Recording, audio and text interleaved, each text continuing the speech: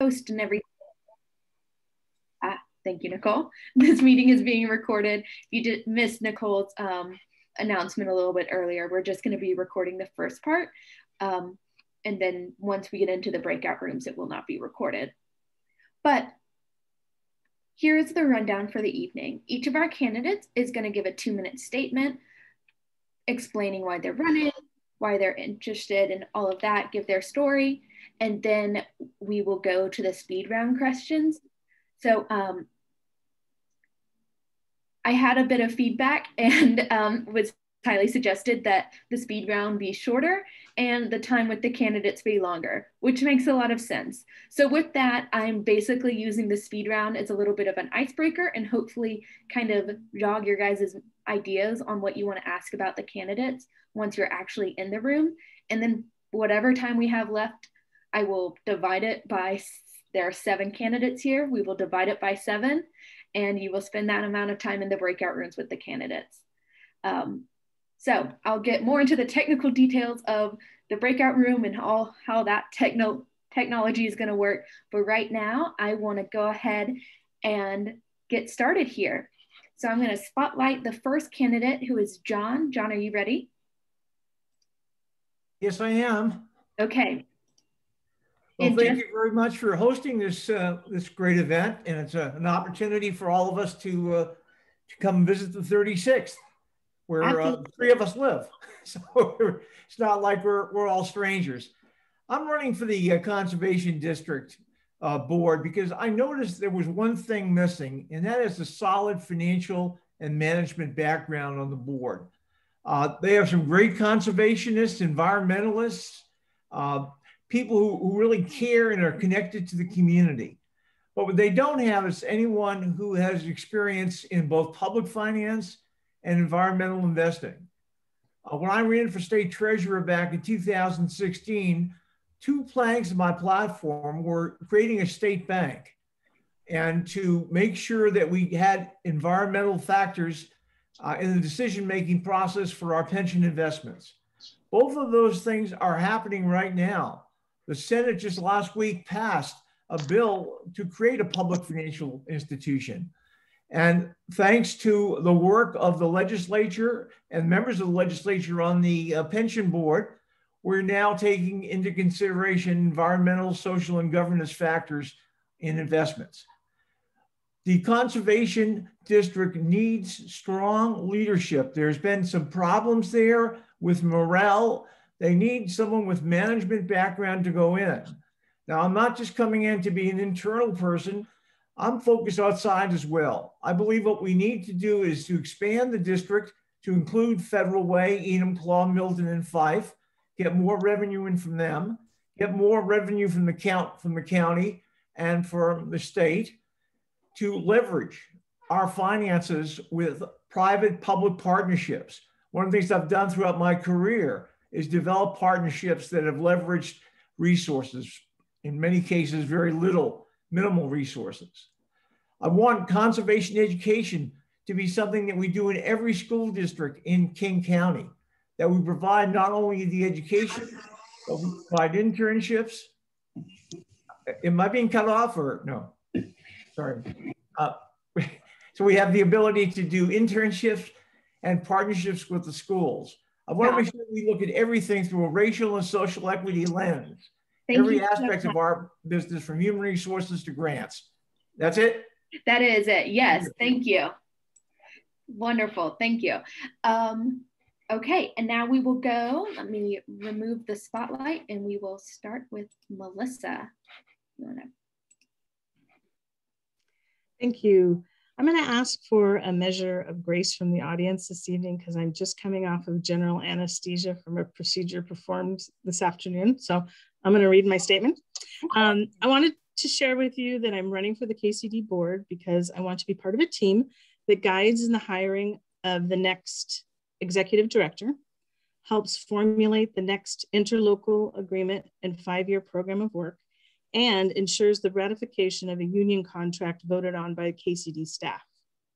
I also want to continue the equity and social justice work the district began in 2015 through the 2015-19 program of work, which ushered in programs like urban agriculture to increase food access and green infrastructure and deliver environmental education in underserved communities, along with urban forestry that works with member jurisdictions to maintain and improve tree canopy. By the way, at the end of the first program of work, or the last program of work, KCD had worked with 31 of 34 member jurisdictions, and their goal was 15. Since 2015, KCD has used King County's Equity and Social Justice Toolbox as a lens for allocating programs and services across the county. And since KCD is a countywide district, this is the most equitable guide, rather than applying a single city's program across the 34 jurisdictions with varying demographics. KCD's advisory committee is the district's watchdog, and they ensure that these principles are applied. Made up of city, county, landowner, and agency representation, the advisory committee also has a seat appointed by King County to represent equity and social justice. Why am I qualified? I'm a farmer, a former KCD employee, and a community garden advocate that can bridge the county's rural and urban divide and bring value to the board. Thank you, Melissa. That was perfect timing. I'm very glad you were able to join us today. Thanks. All right, we will now pass it over to Brittany. Hi, everyone. Thanks for having me. My name is Brittany Bush-Bollea. I am a proud Democrat from here in the 36th, where I live in a little house built with beams of Doug fir with my husband, our dog, and my 8-year-old kiddo. I'm elected PCO, and I've served 2 terms on our executive board. And in my day job, I chair Sierra Club Seattle, where I've spent years championing environmental causes and policy in Seattle and King County. I'd like to share with you quickly a few accomplishments that I'm proud of. Working inside and outside, supporting frontline organizations and helping develop and pass Seattle's Green New Deal, leading the push for the strongest possible yes for transit levy in 2020 and helping it get passed at the ballot box with a nationwide record 81% support, and centering anti-racism work and equity perspectives in Sierra Club's work, including leading Seattle Group to be one of the first Sierra Club groups in the country to demand an end to over-policing. Now I'm excited to bring my experience and my knowledge to a new position where I can really use my understanding of how urban, suburban, and rural conservation issues connect.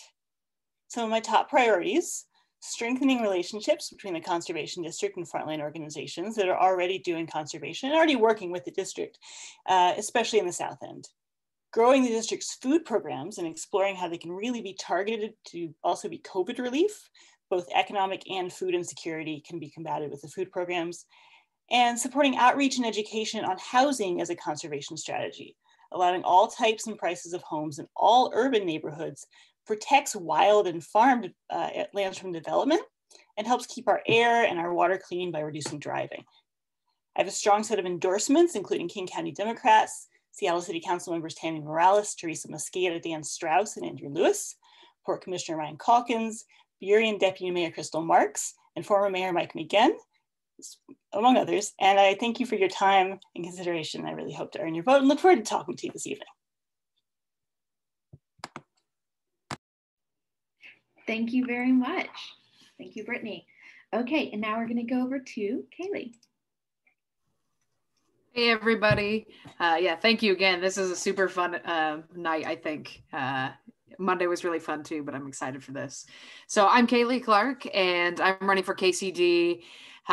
Really to kind of get back to my conservation roots and work. I've spent my entire career in public service with natural resources stewardship and conservation work. I used to work for Department of Natural Resources, where I was a wildland firefighter for 8 years, so all over the Pacific Northwest. I started there running the inmate reforestation crews, so essentially any work that needed to be done that I could do with a crew of 10, we would do to bring conservation work back to the state. I used to help set policy at DNR as well and work in the forest practices program. So really kind of what makes me stand out is I do have the forestry, wildfire, conservation, and natural resources background. I currently work at Sound Transit in emergency planning. And like I said, this would really give me a chance to kind of go back to my conservation background and what I've done my entire career. So my 3 priorities are increasing awareness and outreach of KCD. So what is a conservation district, what we do, and how we can help you. I really want to help facilitate partnerships with some underserved communities and ensuring an equitable budget as well. So again, across all of the jurisdictions, it's really being spent to the best that we can. I currently reside over on the east side in Sammamish here with my partner Liz, so I'm visiting you all from the 45th, and I would definitely love your vote, and I'm very excited to talk to you all, so thank you. Thank you very much. All right, we are going over to Doug now. Let's spotlight. Yes, thank you. I started applying for this when I didn't know anybody else was going to run for this board. And I wanted to make sure at least one competent person.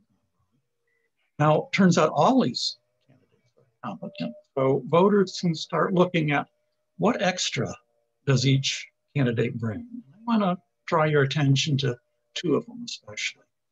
If you're interested in the personnel problems that are going on among the employees, the morale problems there's some indication of pretty severe morale problems.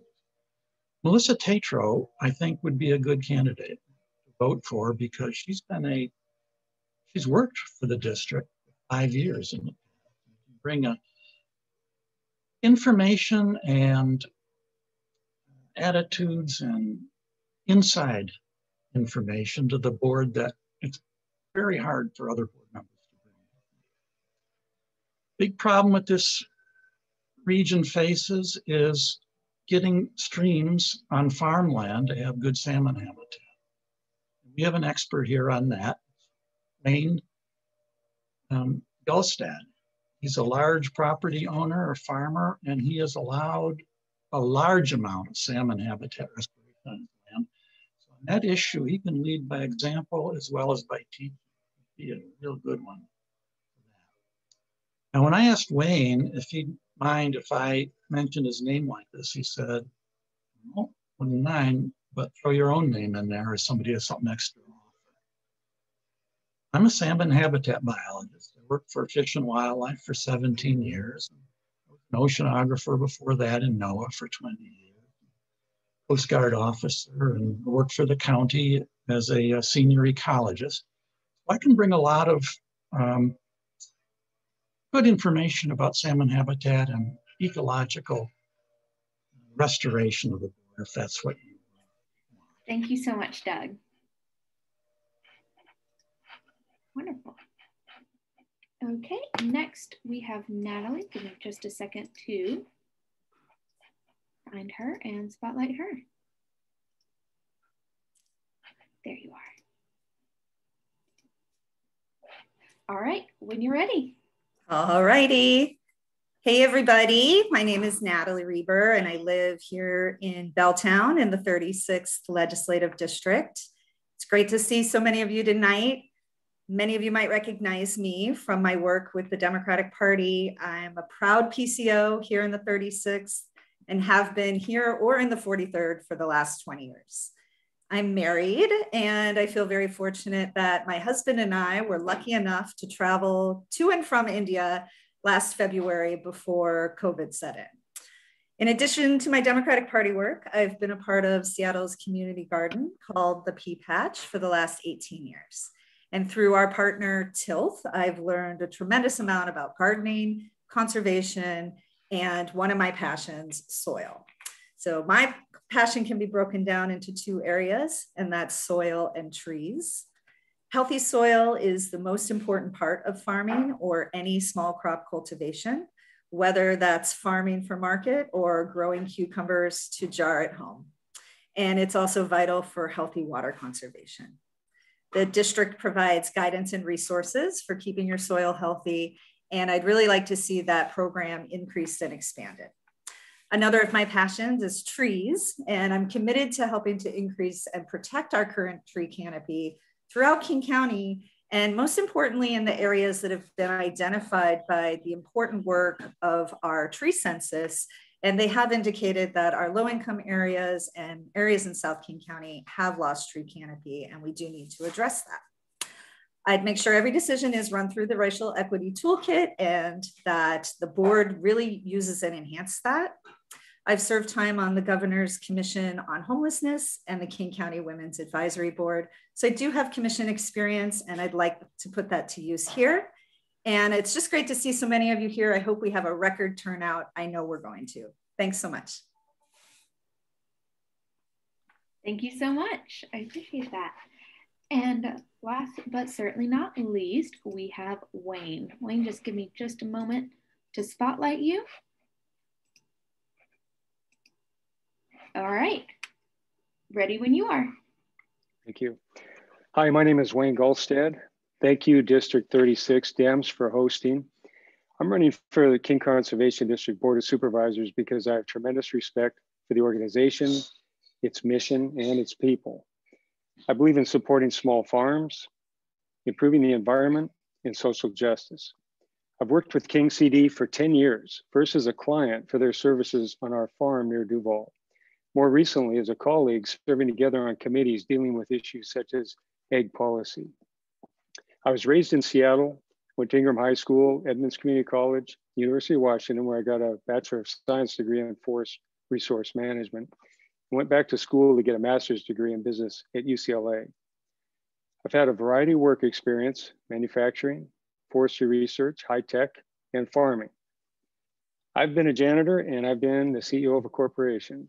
Along the way, I've served on several boards and committees. I've enjoyed it, and I've learned a lot about being an effective and useful board member. I like the work the district does, but here's a specific area I'd like to see them play a role. There's a difference in demographics between farm labor and farm ownership. The reality is people from disadvantaged backgrounds face greater barriers to ownership. KCD could play a role in knocking these barriers down. I hope you'll get a chance to ask me more about this. Can you count on me in the environment? You bet. Doug earlier, thank you, Doug, for mentioning the project we did at our farm. That was a collaborative issue between Sound Salmon Solutions, State Fish and Wildlife, Wild Fish Conservancy, King Conservation District, and King County Flood Control District. And my wife and I were awarded Sound Salmon Solutions Private Landowner of the Year Award in recognition for our efforts for the environment. So yes, you can count on me. Thank you. Thank you so much. And thank you to all of our candidates. Oh, my alarm's going off. You were just under time. I'm going to switch it so we are all in gallery mode here. And let me pull up my questions. And I believe I can spotlight all of you. So I'm going to work on that now. All right. In the meantime, I would like to give a special welcome to King County Council Member Ginny Cole-Wells, who's joined us this evening. Thank you for visiting with us tonight, Council Member.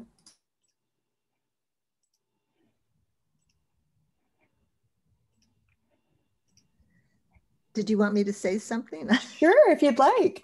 Well, I'm delighted to be. I'm going to take about a 5-minute break, if you don't mind. Okay. I'm delighted to be here. This is a very important election. And even though King Conservation District is not a part of King County government, I think it's really critical that people get out and vote for this position. I know that our elections director, Julie Wise, is trying to work on perhaps a better way to work this election so that it goes out on a ballot, because not that many people really know about this. I appreciate the 36 and the 46 districts for trying to get the word out, and my best to all of you. Thank you. Thank you so much, Council Member. All right, well, thank you. We are now going to get into the speed round, couple questions here. And I would just like all of our candidates, if you go to the reaction section, you should be able to do like a thumbs up if you want to do that to confirm you're all good with that process. There we go. We got Brittany, Wayne. Looking good. Fantastic. I think John was double booked, so I think he is doing that other thing. We're going to keep going the first couple of questions he can miss. So here's how we're going to, most of these are going to be yes, no. And then we're going to have some kind of really short answer ones. And when we get to there, it's just going to be enough so that people know kind of where you stand. And then once you get into the rooms, you can actually expand on it. So the first question, thumbs up for yes, nothing for no, is a hot dog a sandwich? I don't know if you've heard that question. Would you consider a hot dog a sandwich? Okay, wow. We've got two here. Melissa and Doug say yes, a hot dog does count as a sandwich. They are on the record. So thank you very much. The second question we have tonight is, do you consider yourself a Democrat? However you want to define that. All righty. Thank you. Oh, and we got Wayne as well. Thank you. Okay, the next question should be pretty easy for this group is climate change the greatest threat facing our world today?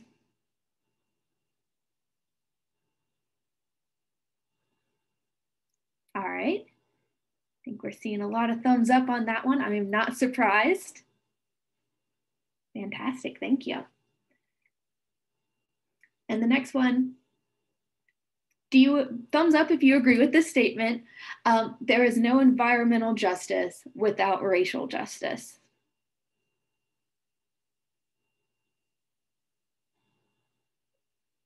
Okay, see, very easy. Those are our speed questions. So real quick, I just want everyone to go and we'll do it in the same order that you guys are numbered. And I'm talking a sentence answer here. I think John is back with us. Hello, John. Back. All right, what we're doing here is we're going to answer in 10 words or less. We're going to start with you. What is your number one top priority first day on the commission, on the Board of Supervisors, excuse me? And that is going to you, John. Me? Answering yes. Okay, sorry. My first is to really get to know the board and get to know exactly what the district does and what its needs are. I'm someone who believes in listening first and then talking. So I want to take my time and really get to understand what the issues are. Doug has alluded to the internal morale problems and some other issues. I want to get to the bottom of those. I'm a specialist in human resources. I'm a global professional in human resources. John, thank you so much. We're going to keep it very, very short. So I do appreciate you going in depth on that question, but that is perfect. And we're going to now go right ahead and we are going to have Melissa. Okay. First off, I think John alluded to it is, working with the board to get an executive director on board. That's going to be really important because we need that leadership. Fantastic. Agree with that. Next is Brittany. I would have to agree that the first step is getting to know the board, the other board members and the staff, and understanding the work that's already going on so that I know what my place in the work is. Fantastic. Kaylee. Yeah, so who are we and what can we do for the constituents? Very nice. Coming in with the shortest answer so far. Love it. Doug. Ask the board, what's going on with this morale problem and what has been done so far about it? All right. Natalie. Yeah, how has COVID impacted the district and what are the plans specific to that for recovery? Very topical. And Wayne. I would agree that the first thing to do is listen and get to know people. Board work is collaborative by nature. You need to trust each other. And so you get to know one another. Okay, thank you so much. Okay, and the next question is, if you could institute any policy that would be under, the possibility of your role, but anything like that, what would it be? Again, 10 words or less. Policy would be to make sure we look at everything through a racial and social justice lens.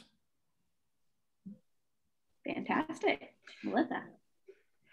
And knowing that that's already happening, there's always room for improvement. I would say one of the things that, you know, I come from a built environment background now. So how can we help promote cross-laminated timber to help small stand forest land owners in thinning and forest recovery? Thank you.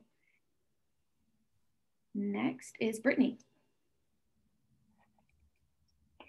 Sorry, my kiddo just got home from soccer practice. I would emphasize an education. Sorry, I got distracted by my kiddo. I would encourage an emphasis on educating and outreach on the importance of land use and specifically housing, and how keeping housing in urban areas designed for housing protects wildlands, and how both urban and agricultural land use are very dependent on each other. Thank you. Kaylee. I want to emphasize urban and rural forestry. So not only keeping the tree count up, but then also, you know, working on smoke management plan and what we can do to use Firewise USA and keeping everybody wildfire safe. Thank you. Doug? I would look into how well the ag drainage assistance program evaluates the effect on summer flow of streams. Natalie? Yeah, I am interested in looking at how the district can work with folks providing city and rural forest credits for tree planting, and what we can do as a district to promote that with a public-private or public nonprofit partnership. All right, and Wayne. I would like to see the district do more to help farmers adopt sustainable farming methods so that King County can do its part in our national opportunity to reduce our carbon by 15%. Thank you. Okay, we have one more, and thank you guys so much. This was actually submitted to the chair, Nicole, from someone. I'm not sure if they actually weren't able to come, but thank goodness we're recording. They'll be able to get their answer. The question is, what is your program for conserving King County's remaining forests and waterways? And also, how do you pay for it? That's a big question. 15 words. I'll give you 15 words for that. An extra 5 to pay. All right, next, first up, John. Well, I think I'll address the financial part first.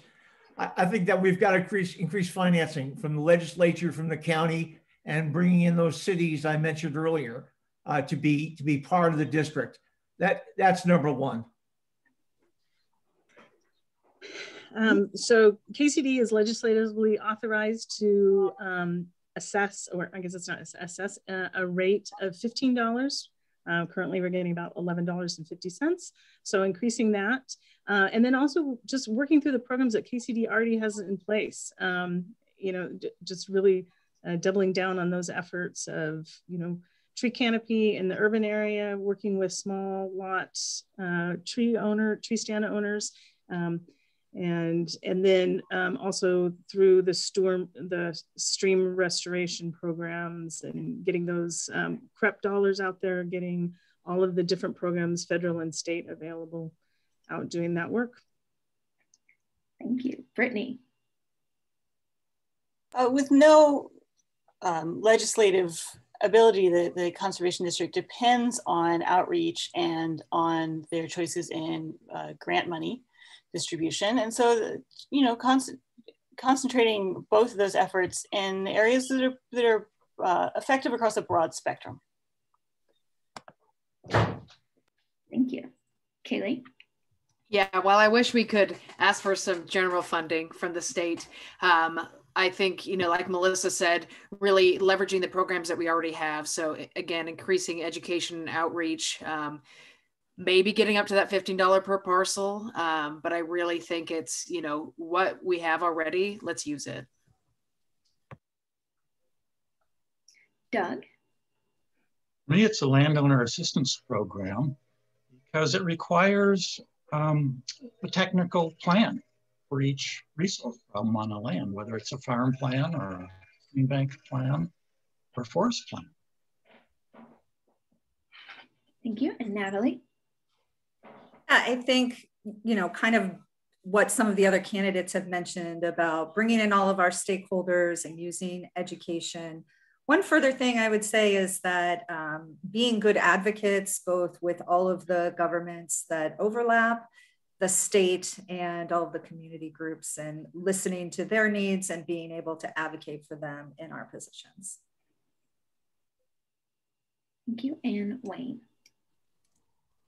I think probably one of the biggest opportunities we have is to improve drainage in some of the farmland that is currently too wet, for example. That's a cost share type program. There would be grant funding available for the match. So that possibly could be done with no effect on the budget. Thank you. I think those are all wonderful questions. And now we've gotten to the portion that I am most excited for, is the breakout room. So here's how it's going to work. Well, I'll see once we get there. I went ahead and assigned all of the voters into different rooms. In a minute, I'm going to open the rooms and you should get a pop-up on your screen. And when you get a pop-up on that screen, you will say, go to the room. That is true for everyone but our candidates. Our candidates are going to stay right where they are and not click anything. Once all the voters are in their room, I'm going to place candidates into their room and they'll be able to go and they'll speak. I am going to figure out how much time we have left and how many candidates we have. That's how much time we'll have in each of the rooms. I will send out a message when we're 1 minute away from that time ending. And then I'll send another message. Then all of the candidates will leave the room and then they'll come back here. And then I'll put them in the next room and we'll just go around in a circle just like that. And that's why all the candidates have numbers, so I can keep track of them. So thank you, everyone. I really appreciate helping with this and going on this journey. So I'm going to open the rooms. Everyone get ready. Go to your breakout rooms except the candidates.